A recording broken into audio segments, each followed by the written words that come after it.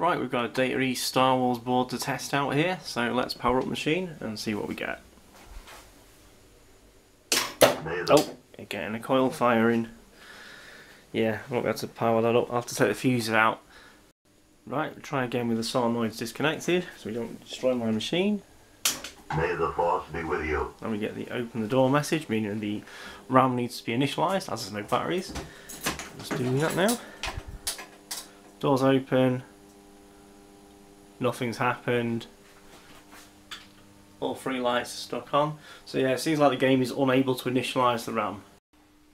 Right, so it's on the test bench, and a quick check with the test ROM, and there's nothing happening at all.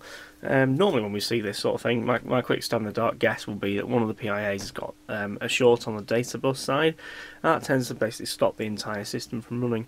I've seen this one a few times, but it could be something else. We'll have to obviously go through and check everything systematically until we find the problem. Now, one thing I've found while I'm probing the CPU is that if I poke really hard on certain pins, the signal actually changes, so I think the socket might be a little intermittent. So we can pull this out, put a new socket on, at least we've got a good solid ground to work from then. Now, it's really nice to see that this board is in exceptional condition. It's actually really clean, no corrosion at all. Had a couple of little solder repairs I can see previously, but it's really good. So the CPU socket came out really nice and cleanly. Just going to give it a bit of clean with some PCV cleaner, and put a new socket in, and that should be absolutely perfect. And that's the socket replaced, and here's just a quick macro shot to show the quality of the soldering. All nice clean solder joints, no residue. Right, so with the old socket we'll get a lot of start-stop activity with the CPU and weren't able to reliably test it. Now we've got nice good contacts with this turn pin socket, been tested again, and we've got D7 is stuck low. And it's actually on the CPU side, funny enough, not the bus side with the PIAs. Normally it's one of the PIAs that shorts internally and then drags down that data line for all PIAs. So I was actually wrong on my guess. I think the CPU is actually dead, or at least the CPU is dead. So first thing we need to do is obviously replace that and see if we improve the situation. And a new 6808, new socket, and the board is now running. Now we do know we've got another problem, as when the board was in my machine, it was actually firing coil immediately. So we need to look at that. Probably could be a shorted transistor, or it could be the PIA or logic feeding that. So we'll check all that out now. Right, so we've just got a shorted tip 122 transistor to replace over here. That's pretty simple to do, so we'll do that now. And one thing I just spotted when I was having a closer look is, look at this transistor here. I'm going to have to replace that. That's a right bodge. Looks like someone's basically cut off the legs of the old one and then tried to solder this new one on top of the legs rather than desoldering it properly and putting it through. So we'll take that off and put a new transistor on. These are only a few pence, so worth doing to make it proper. Right, so I've just desoldered that transistor we were talking about. There's another messy one here, so let's just clean that up as well. Get those legs a bit shorter, clean that solder up, a bit too much solder on there, and get rid of the flux as well. So that transistor I was just talking about cleaning up a minute ago, where the legs were a bit dodgy, it's actually facing the opposite way to the rest of them, so that's obviously a different model of transistor. Just to be safe, let's pull that out and put a 3904 in, the same as all the others. That just looks a little bit dodgy to me, that. Right, so it's a C337. Now I don't know if that's an equivalent or not, but just for the sake of a few pence, let's put a proper 3904 in there. Yeah, so these transistor outputs, where we've just replaced the two transistors, they're all looking good.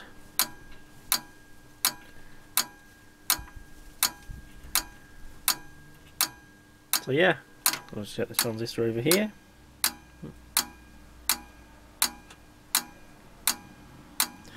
Okay, looks like we're all fixed. Well, at least enough to go and put it back in the game now. Okay, so that's the board back in my Star Wars machine. Now, a customer also asked for the 20th anniversary software upgrade, so I've burnt the ROM for that, and that's installed. And now let's fire it up and see what happens. May the force be with you. Open the door. There's no batteries in, so we need to initialise it. There you go. That's the game initialised and ready to go. That's a good sign. I think the best thing now to do is basically step through the self-test modes and make sure that everything's working as expected. So let's put it into self-test.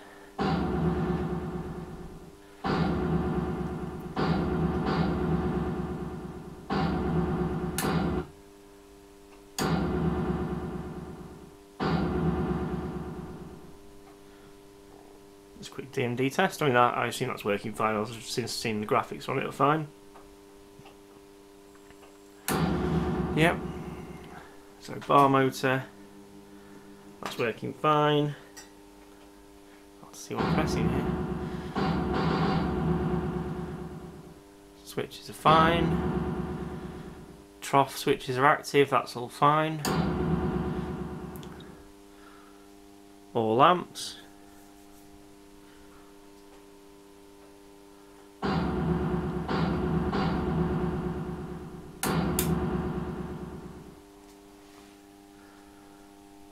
Looking good on the flasher front.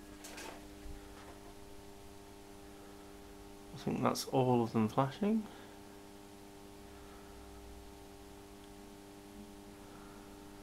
Oh, there's one. No, that's all flashing.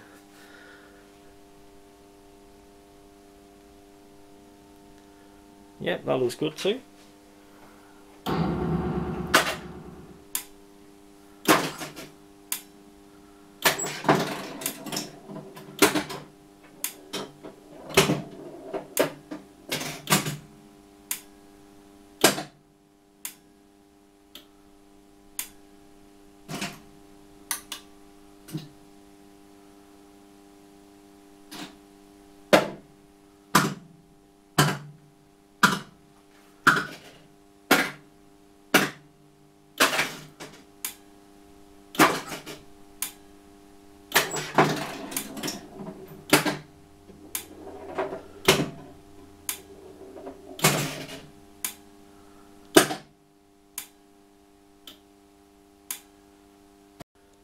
Okay, so one thing I noticed was 4L works, but 4R doesn't.